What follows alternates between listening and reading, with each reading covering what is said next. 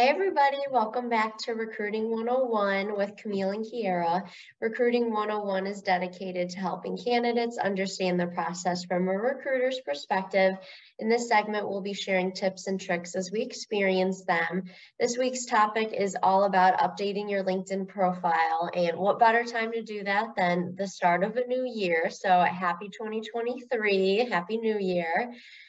So LinkedIn profiles are super important. It really is like a digital resume that anyone can find.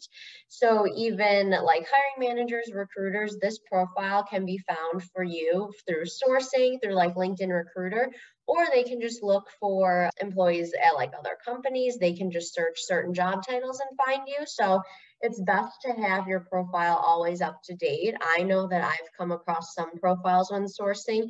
It just says like LinkedIn user, and then it just has their experience and like no profile picture. So it doesn't hurt to put some time into it. It probably only takes like 30 minutes just to upload some information and some pictures. So it's not a whole thing, but definitely worth it for recruiters and hiring managers to find you. So the first thing I would recommend is putting your full name on there and then uploading a picture of yourself. And even if you don't have a professional photo, you can just go ahead in front of like a plain white wall or any color wall and just take like a selfie of yourself, just wearing like a business casual blouse or something appropriate on top. Just make sure you don't use a picture from like a party or show like beer cans or any alcohol involved or like someone's arm around you. Like just make sure it's a picture of yourself and just professional, and just yourself smiling is a good one. Yeah, and it can be overwhelming when you are redoing your LinkedIn. There's a lot of pieces to it. So split up the time and do one thing at a time. A good thing to do is to look at someone's profile that you think looks really nice, and you can get some ideas of how they laid it out and what types of things they added. There's an about section. So that's a great place to showcase just like an overview of who you are and what you've done. It gives you a chance to add interests and details about yourself that you wouldn't be able to normally. So it's a great section. You can create a little paragraph about yourself, just expressing who you are and what you do. It'll give an overview to anyone who looks at your page, just a brief description. So I think it's a great idea to make sure that's up to date. Definitely. And even if you like you're switching industries or jobs, this is a great place to put that. Like 10 plus years teacher, like transitioning into whatever industry, like it's really great. So then people will see at a glance what you're looking for.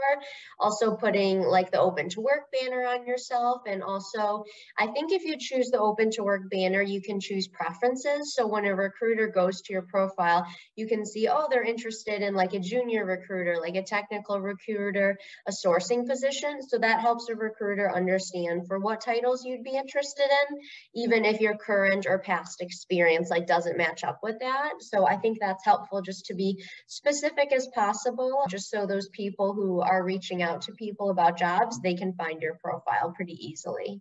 Yeah, and there is the option that you do not have to have the green banner on your profile. So there's an option where you can hide that you're open to work. So just people like us who are recruiters can see it.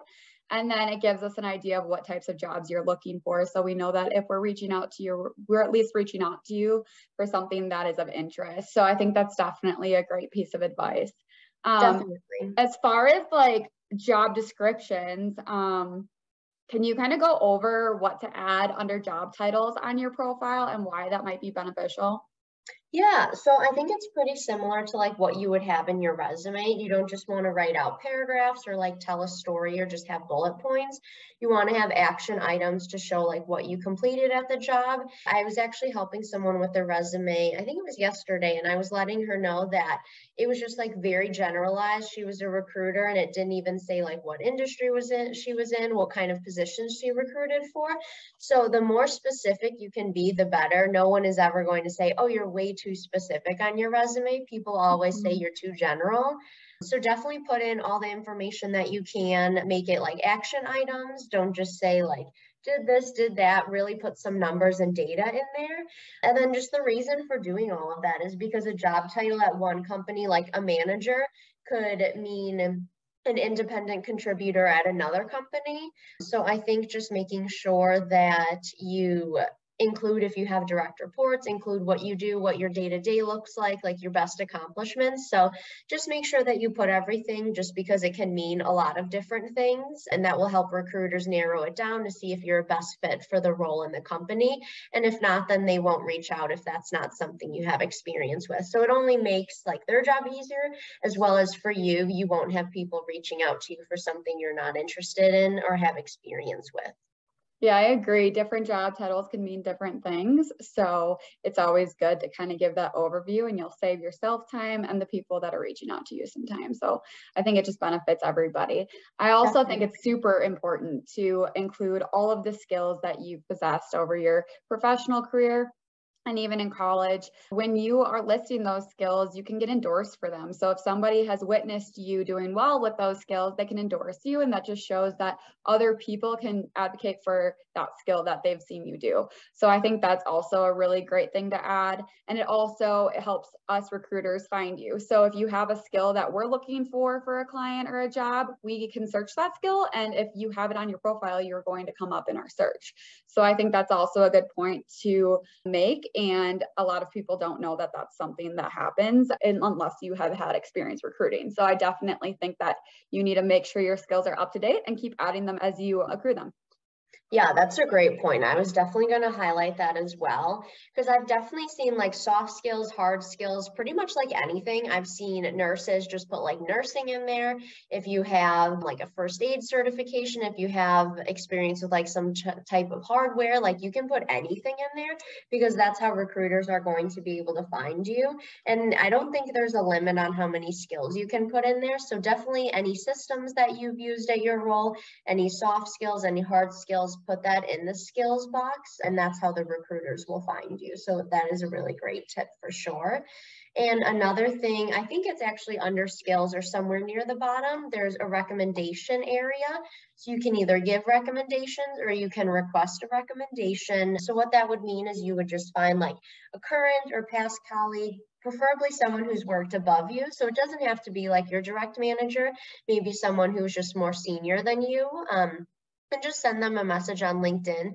It'll send them a request, and you can just say, hey, like it was great working with you at this company. It would be really great if you could share about how we work together, and just say like, thank you so much in advance. And usually people do it. I've asked 3 people to do that for me, and they all did it, which was very nice. But it just is kind of like a digital recommendation letter. So any recruiter or hiring manager can scroll down, and it just gives them a better idea of how well you work with others, what projects you've worked on, all that good stuff. So I think that's a really good tip. And worst thing is people can say is no. So it doesn't hurt to try, and all it is sending a message. So I think it's a really good idea to do. Yeah, I would agree with that. And I just think it gives us a better idea of who you are and what kind of environment you like to work in. So that is a great point. I also think that it's really important that you start building your network if you haven't already, and continue to do that. It's not something that you stop doing ever. It's something that you can continue to do. This is a professional platform. So it's great to continue to build those relationships. And once you have those relationships, make sure you're checking in with those connections that you do have and building the rapport that you have already started. It's only going to lead to further doors being open for you and opportunities that you might not know that will come from them. So definitely keep networking and following people that are people that you could see yourself working for, working with, or jobs that are desirable to you. You never know what's going to come from a follow or a connection. I can't emphasize enough how big networking is, especially on this platform.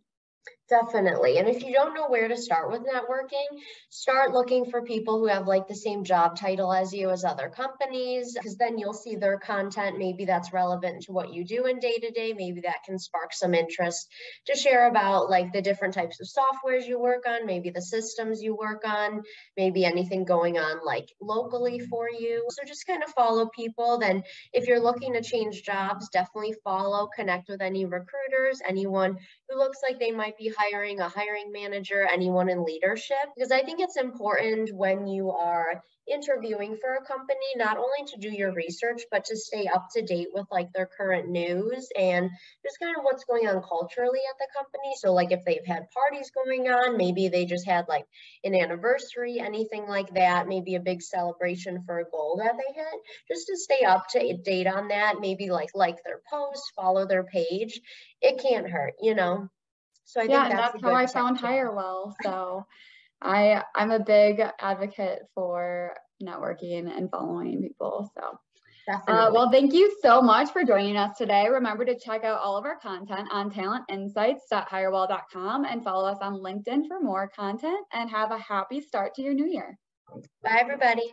Bye.